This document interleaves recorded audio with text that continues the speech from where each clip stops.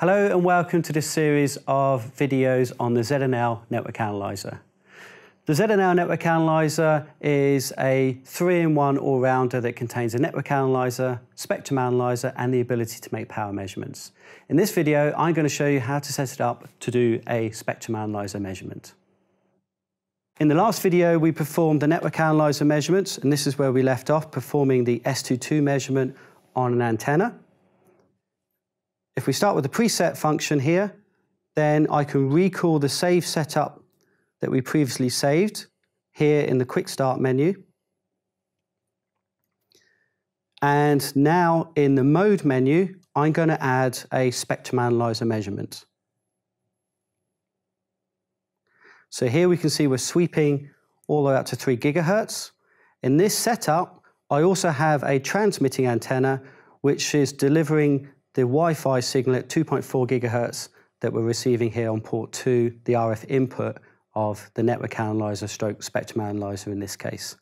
And we can see over here, this is the frequency of interest where if I put a marker here, it automatically goes to the maximum point. We can see 2.39 gigahertz. So let's zoom in the same way that we did with the network analyzer.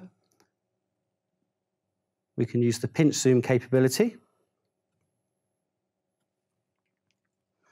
And in the measurement menu, you have the ability to have predefined measurements here. So things like adjacent channel leakage ratio, carrier to noise ratio, spectrum emission masks, and also the ability to do time domain and harmonic distortion measurements. Over at the bottom here, where we have the overview menu, then this gives us a nice one-page overview of all of the settings that we currently have configured on the spectrum analyzer measurement.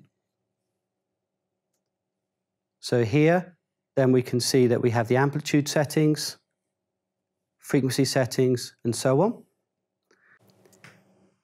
So in this case, I want to go to the display config, and in here you can see that I have the ability to add some additional measurements onto the current trace.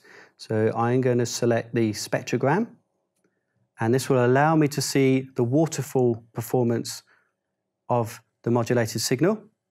And if I just hold the antenna here that's transmitting, you can see how the colors change, red being the stronger signal going through to the receiving antenna. Once I have everything set up here, then again, like in the first video, I want to save this setup.